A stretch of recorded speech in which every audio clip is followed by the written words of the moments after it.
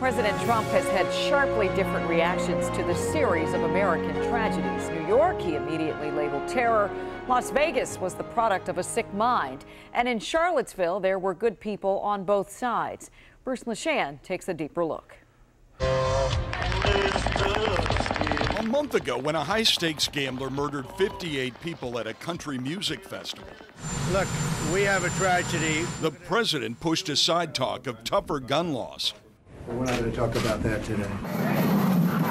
3 months ago, he condemned the white nationalist in a sports car who police say mowed down counter-protesters in Charlottesville, killing one. Well, I think the driver of the car is a disgrace. But he also blamed both sides. You had a group on one side that was bad, and you had a group on the other side that was also very violent. In contrast, within hours of the attack in New York, Trump was blaming Democrat Chuck Schumer, promising to step up extreme vetting and mulling over the prospect of sending the suspect to Guantanamo. You send him to Gitmo. Mr. Trump is now backing off Guantanamo, but he has tweeted repeatedly that Saifullah Saipov deserves the death penalty. Why the hypocrisy? Why the double standards? At a candlelight vigil in New York, Rayufa Ali said she had been praying the killer was not a Muslim.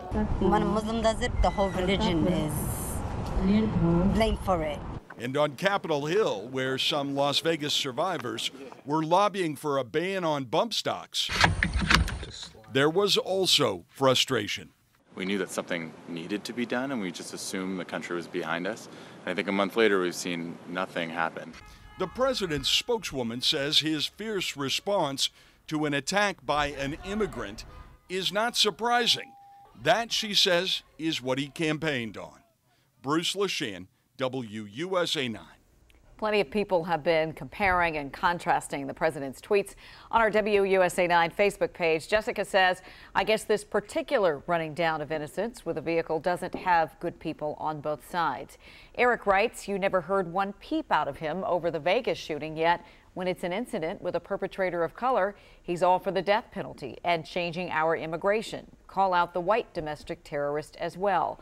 But Daniel responded, the two incidents are completely unrelated. Terrorism is a top priority for the U.S. government. A crazy gun lunatic is not. Let a jury of his peers decide his fate. However, the terror suspect, a U.S. citizen, committed a treasonous act upon the U.S. and as such merits the death penalty. Tell us what you think about the president's tweet. Join in the conversation. Just go to our WUSA 9 Facebook page.